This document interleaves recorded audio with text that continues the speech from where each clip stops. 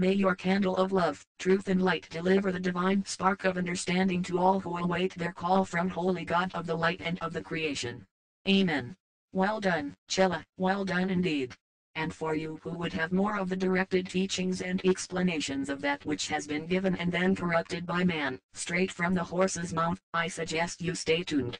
Master Isu Jesus Sananda intends to give this Chela direct and literal instructions as to that which you call the commandments. You may be surprised to find that there may not even be 10 of them, but that is not for me.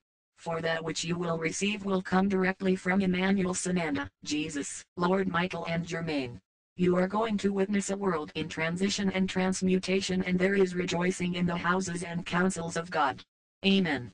We know and understand that this is the information for which most of you readers long for and have awaited, but all things must flow in proper sequence, and again, I remind you, if you know not the problems and uncover the lies, you cannot recognize of the cure for the diseases which have been created to keep you blinded. I am going to ask closure of this portion following edition of Sananda's message. See forward, via Thamarasithi, Thomas, for the name itself, Thomas, is communion, twin within the light and bringer of communication. Drew is our loving term for Druthia, bringer of strength through the teachings and gift of God. We are grateful indeed, to share in the service unto man and God. These writings will be placed to print in their own volumes, as we move along, but we will adhere to necessary sequence for optimum speed of acceptance and fullness of understanding. As other scribes are introduced, we shall rejoice also, at the graduation into a unity of purpose. Oh yes, and Dharma shouts. Hallelujah. She thinks she will get a rest. Let us not burst of her bubble.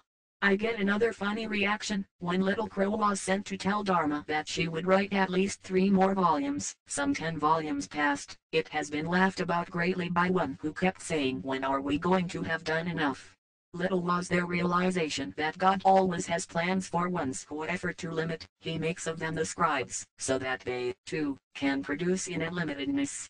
Keep your sense of humor, Keelas, for the journey is an experience to be accepted in fullness and joy, not with thine faces long and thine spirits down. If ye walk with God of truth through this journey, it can be naught but joy. Ye must release that which is perceived as bad from thine possession of it, for it is not yours to possess. Ponder it.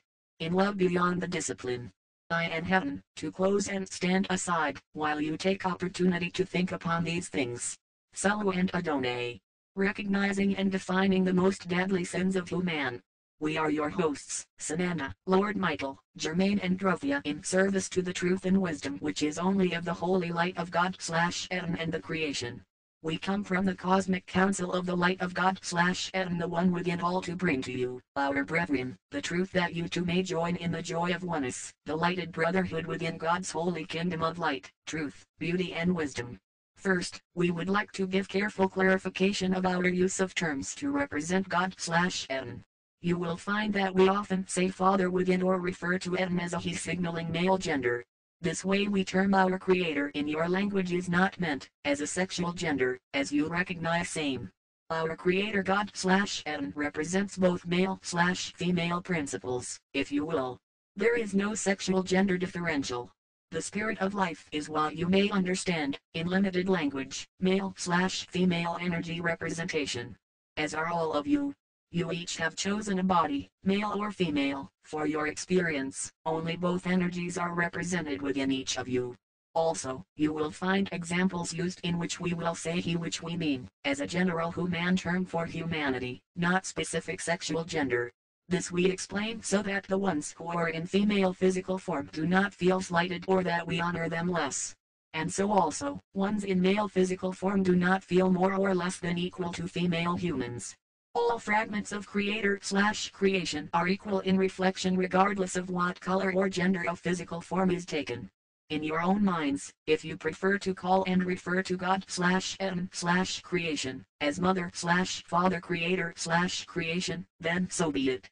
Now, we would like to bring light and understanding onto that question all of you have struggled with, and that is, what is evil? But before you can have understanding of what is evil, we must help you to understand what is God.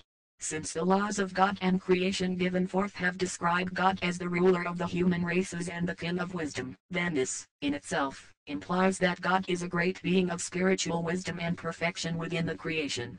But to confine what God is to limits of third-dimensional human language and perception alone is a mistake. Because of the limited boundaries of your plane, you have not yet developed the capability of defining a limitless being or state of being. Since our God Creator has created us, what this means is that He has fragmented Himself, as the creation fragmented itself in the creation of God, in order to expand and experience more of the totality of the One. This is why God's laws, the laws of nature, the laws of balance and the laws of the creation all exist as the same universal laws of cohesive harmony and oneness. Universal laws are the cosmic codes of a limited creative unfoldment which allows the greatest degree of expansion and of expression of the totality of all that is. Each fragment exists as a part of Creator God and thus as a part of the creation as well. The cosmic codes or laws are the keys of logic which maintain the balanced coalescence of creative unfolding expansion of the one all that is. So, by learning to recognize that which limits your expanding creative potential, you will identify that which keeps you bound to your illusion of separation from the One. And by gaining the wisdom of knowledge of what is evil, sin, and adversary to God and creation, you will then be able to wisely move your awareness to what is your personal responsibility in the co-creation of the love of life, which is the joy of wholeness and oneness of the limitless creation. So then now, what is evil? Evil, also called Satan or adversary, is all thought and the energy it creates which is allowed or is chosen, through free will, to exist, which confines and limits the expansion and expression of creative unfoldment of the totality of oneness. It is that which swims against the flow of cosmic creation in order to feel itself in separation and thus it exists only within boundaries or limits of the whole. It is self-consuming in that it seeks to dominate the whole, and because it can only dominate within its own self-imposed boundaries, it finally is consumed itself by the rushing waters of the expanding One. Now many ones in their exuberance of finally grasping the concept that all is one, will oftentimes believe that they must now be all allowing, since all are choosing experience, as part of the One. We will hear one say things such as, there is no good and bad, all is just experience, it just is. Therefore, how can I judge something such as a behavior or action to be bad or good for another, when it is not my experience or right to judge another? What we say to this is, you can allow yourselves into perpetuity, but if you do not recognize those thoughts, words and deeds which are contrary to life and godness, how do you think you will reach His unlimited kingdom of conscious immortality? Does this mean that by recognizing the Antichrist or adversaries, that you must make yourself the enforcer of God's laws? Not at all. God needs no enforcers, He needs only examples be set forth, so that ones can see a brighter, balanced and more loving way of being. Each must begin that journey within self, and as each ignites his flame of truth and godly understanding, so, too, will he choose to change his thinking, behavior and actions in order to be in balance with God in oneness. This does not mean that you will allow others to maliciously cause you harm. You must always honor self and God and defend yourself, if necessary, to protect yourself from abuse or damage by another. You do not have to choose victimhood, ever, and you must not tolerate or allow behavior directed against you or your brethren which you know is contrary to the laws of God and creation. Do you see what your gift of free will is, dear ones? It is through your experiences of learning what God is not that you will, therefore, know what God is. We have observed, as many ones will say smugly, but God created everything including evil, so it just is a part of our experience. Remember this carefully. God/Adam created man in His image of perfection. He gave you free will, and with your free will you have chosen to be the adversary and break every law of balance. So don't any of you ever think you can shirk your personal responsibility, because you believe God created evil. Man created evil with his own free will.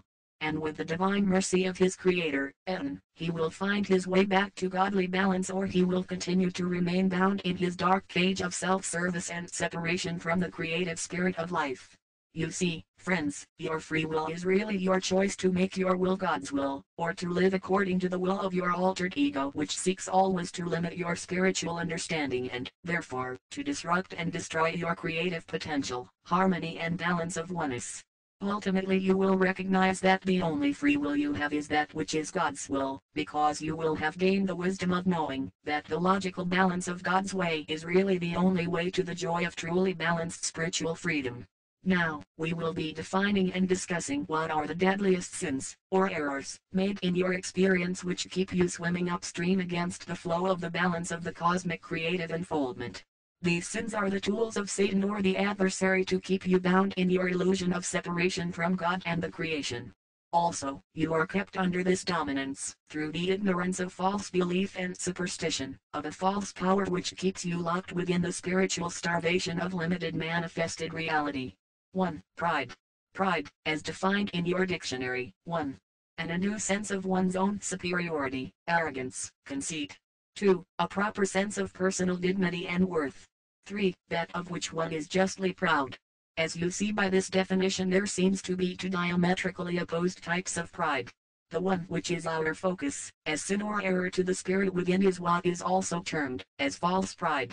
False pride in itself refers to feelings of haughty superiority and rightness versus the feeling of self-respect and honor for achieving an understanding or act which one has diligently and honestly worked for. Now, on page 54 to 55 of the Phoenix Journal entitled Satan's Drummers by Jesus Sananda, Sananda is discussing at great length what is evil. The one who is possessed of evil or that which is anti-God is most self-willful. We will quote, healthy individuals submit themselves to the demands of their own conscience. Not so the evil ones, for in the conflict between their guilt and their will, it is the guilt that must go and the will that must win.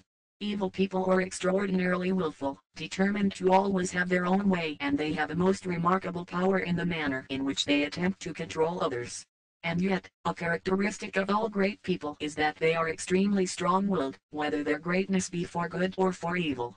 I, Jesus, as you called me, was unbending and strong-willed, but so was one named Hitler. Could it be the difference in willingness and willfulness? Quote, mine willfulness was that of our fathers, Hitler's was that of his own. It becomes evident, doesn't it, that the one whose will is of his own is threatened greatly by goodness? It therefore leads to the need of evil, destruction of the goodness or that one which represents such. Thus murder is born. It is better, of course, if the evil one can cause the one of goodness to acquiesce in total submission and give through total abandonment of goodness into the hands of evil. I think your psychiatrists might label this type of behavior of self-demand, narcissism, defined as 1. Excessive admiration for or fascination with oneself. 2. Psychoanal. Erotic interest in one's own body. It is not strong enough a term for evil, so let us call evil a disease of cancerous, or malignant, narcissism. Your church authorities have generally considered pride first among the sins. Pride goeth before the fall, and so it is. Pride is actually the same as cancerous narcissism, but I want you to realize I can also speak your hidden languages. End quote. So, if one is proud, defined as 1. Actuated by, possessing, or manifesting pride, arrogant, also self-respecting. 2. Sense of honor and personal elation, generally followed by or by a verb in the infinitive. One is either fooling himself by false feelings of superiority over another or others, or he is simply being self-respecting by validating a worthy achievement of his own or of another. Since one can also be proud of another's achievement or action, this pride in another many times is simply the judgment that the action accomplished by the other is one which they themselves would be proud to accomplish as well.